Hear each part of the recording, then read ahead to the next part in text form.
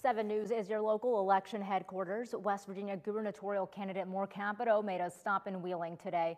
He said he's done a 100,000-mile journey all over the state, listening to the citizens about their concerns. He said he's thrilled to have the endorsement of Governor Jim Justice. Capito says his priorities include creating jobs so young people can stay here, and he says that's resonating with the people.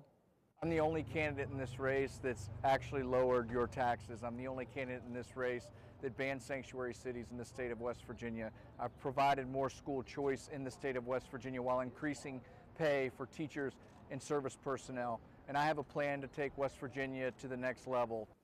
Capito says he plans to make West Virginia the state with the safest communities in the country. He says he wants to ensure that students get a world-class education and that they can get 21st century job opportunities and stay in the Mountain State.